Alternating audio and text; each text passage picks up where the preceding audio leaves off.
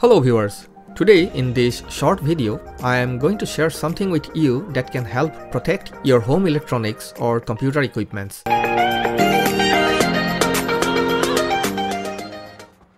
Because I had this disaster and quite a few of my network, computer, security cameras and other electronic equipments in my home were damaged due to a lightning strike during a thunderstorm, I wanted to share this with you so you can avoid this situation and protect your investments.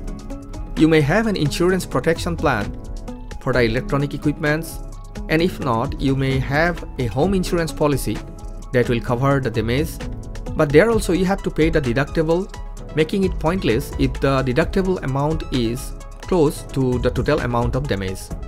I assume you already use a UPS or other electrical surge protection system for supplying power to the equipments, but you may overlook how the coax cable from your internet service provider or the dish antenna outside your home is connected to the modem, router or other equipments. Some of the ISPs also provide Ethernet or network cable instead of a coax cable. Most of the people usually think about protecting home equipments from electrical surge in the power line. But to protect your equipments, simply filtering the electrical surge in the power line is not enough.